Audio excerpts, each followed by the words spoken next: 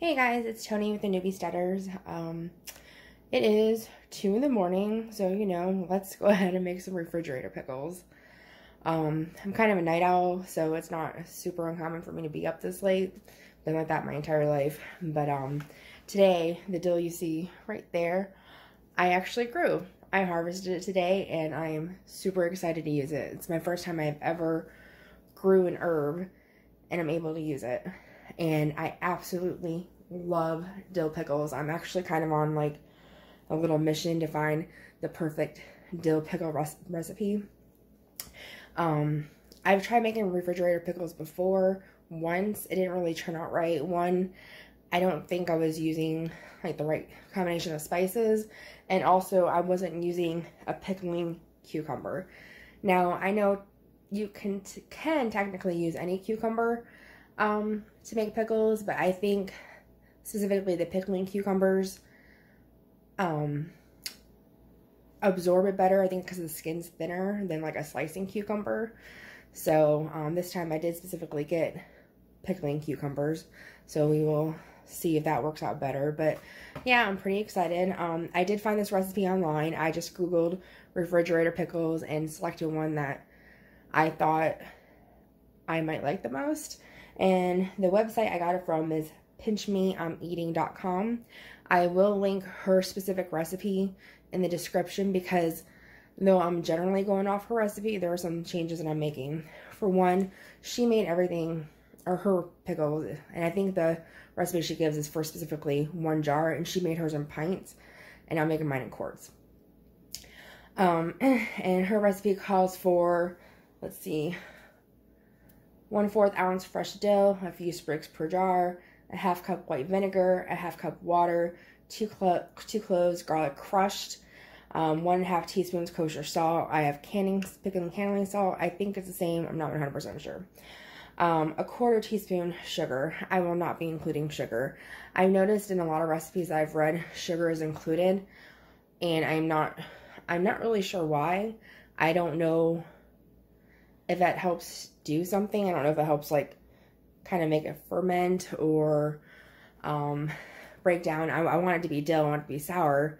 But I'm going to leave it out for right now and see how it tastes, and maybe later on make some with it in. A 1/2 teaspoon of whole mustard seed, a 1/4 teaspoon of whole black peppercorn, and yeah, and then you're going to leave it in the refrigerator for 24 to 48 hours, possibly a little bit longer. The longer it stays in the refrigerator, the more like stronger it'll taste.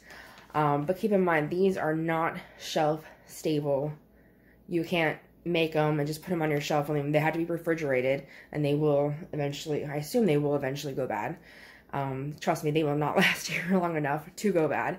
But just keep that in mind if you do decide to make refrigerated pickles for yourself. And because her recipe is for a pint jar and I'm using a quart, I'm going to double it for each jar. And I am going to do something different. The first jar, or one of the jars, I'm going to include the mustard seeds and the black peppercorns. I've never used them in anything, so I'm not sure how I'll like them.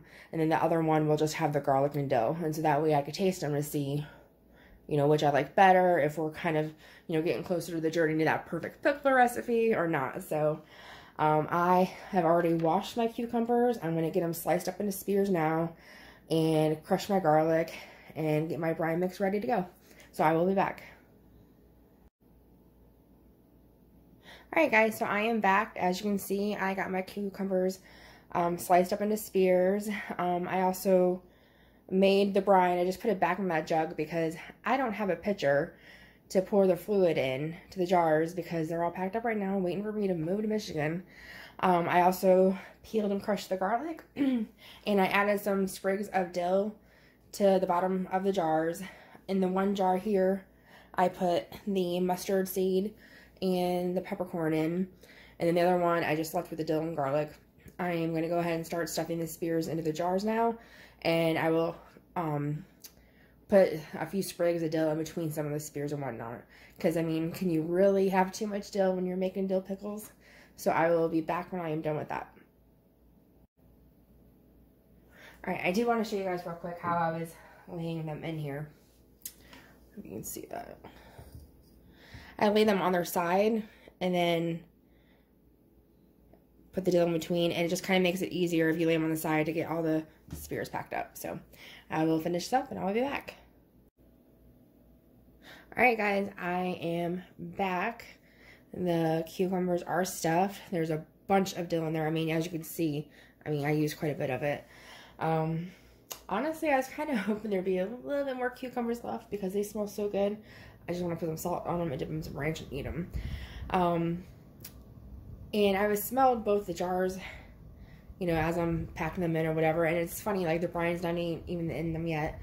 They haven't sat yet to really, you know, start brewing or whatever pickles do to make them pickles. And they already kind of smell like pickles to me. So I'm like really excited. Let's get this brine in and get them capped and get them in the fridge. Oh, one thing that, also something that the lady who made the recipe, I assume she's lady, the person who made the recipe, posted online for this, one of the things that she said to do for the brine was to warm the water and vinegar and the salt and the spices together in a non-reactive pan and then let it cool. I did warm the water, vinegar, and the salt together. I didn't put the spices in it because I only wanted the spices to be in one jar. So yeah, just want to let you guys know that. I really recommend you going and checking her site if you want to make these and reading how she is recommending it to be done. I will put in the description how I made these for the quart size, for 1 quart size thing of pickles, and I used 7 cucumbers, and it took almost all 7 cucumbers to make 2 quarts. And if you hear that heavy breathing and snoring, in the background is my roommate's big Great Dane asleep on the couch. He sounds like an old man. And he's still a puppy.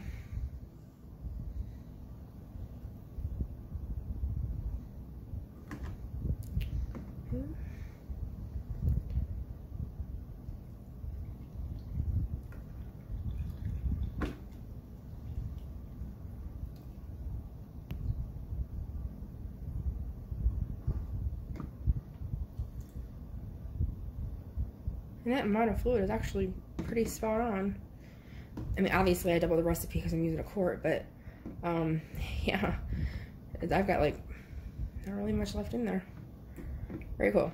All right, I will get these babies capped and I will get them in the fridge. I have my Instagram account linked to my YouTube.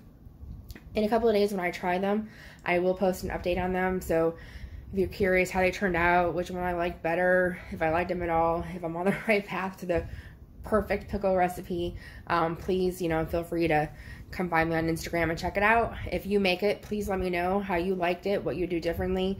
If you are an expert at making refrigerator pickles or any other type of pickles and you have any tips or recipes, please share them. I will be more than happy to try them. Anyhow, it's time for me to get to bed, so I hope you guys all have a wonderful day, and thank you so much for watching. Bye. I decided to throw him into the video too, since I was just mentioned about him snoring. He woke up a little bit because I came up to him, but this is the young old man sleeping in the background, snoring while I was making my video. Alright, for real, have a good night, guys. Bye.